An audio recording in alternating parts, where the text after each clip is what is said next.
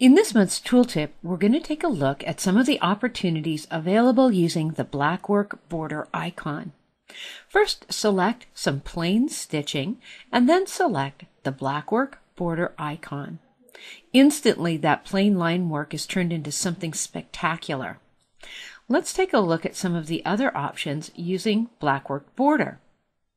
I've selected these lines, and if I bring up Object Properties, I can take a look at some of the different patterns available in the Blackwork border options.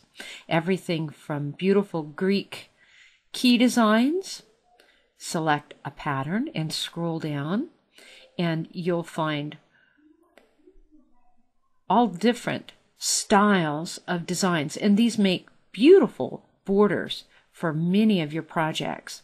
Select the line. Again, go to the Pattern Select, scroll down. There are some beautiful flowers. And let's take a look at some of the more elaborate designs down at the bottom of the pattern sets.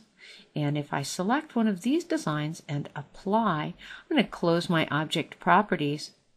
Very quickly, using right click and clone, I can create a spectacular interlocking design. If I select this and again right click and copy, I could very quickly create a beautiful pattern to redecorate an entire piece of fabric or add a beautiful border.